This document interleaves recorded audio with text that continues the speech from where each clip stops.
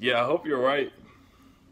What's up, guys? Just watched the NBA draft last night. Oh, yes, last night was my birthday too.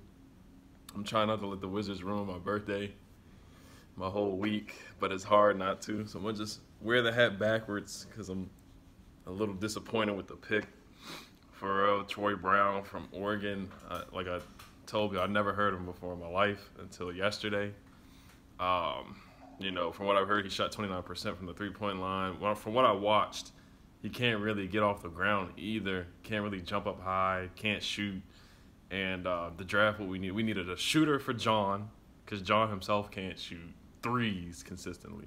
So obviously we needed a shooter, and Ernie failed us with getting a shooter in the draft. He failed. John in his press conference said we need an athletic big. He failed at getting us a big, and Robert Williams was on the board, so he failed. That's two failures right there.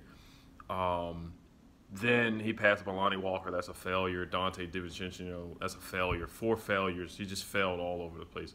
But like my wife actually just said, he could surprise us and stuff like that. I don't know. I mean, he's 6'7". Obviously, what the pick means to me is that we're gonna get a big in free agency. I don't know what his plan is to get Boogie. I mean, now we have three.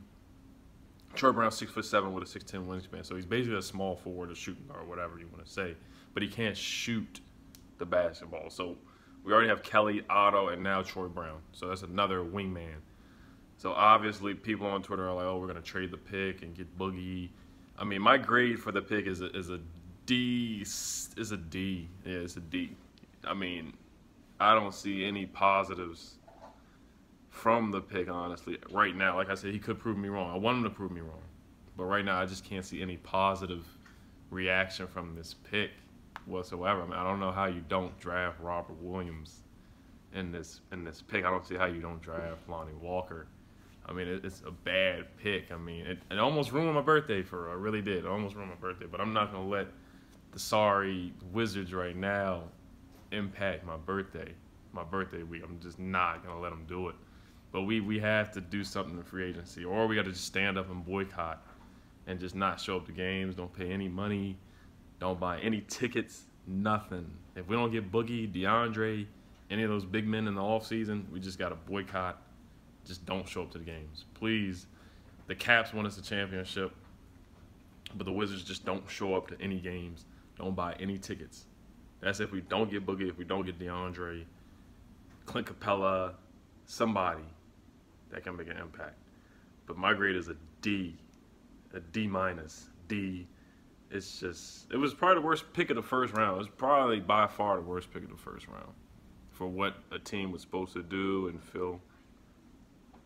Yeah, I mean, he wasn't even invited to the draft. I mean, to the lottery thing. I mean, Ernie, man, I just don't know what to say. It's a facepalm reaction. Just a facepalm reaction to the pick. I mean, wow. I just don't know what to say. But I hope he proves me wrong, man. I'll be watching the Summer League, and if he plays bad in the Summer League, or if somehow he plays in the G League, then yeah, Ernie, you gotta go. You should have been gone, but you gotta go. All right, y'all. The Wizards get a D for this pick. I hope you prove me wrong, Troy Brown. All right, y'all.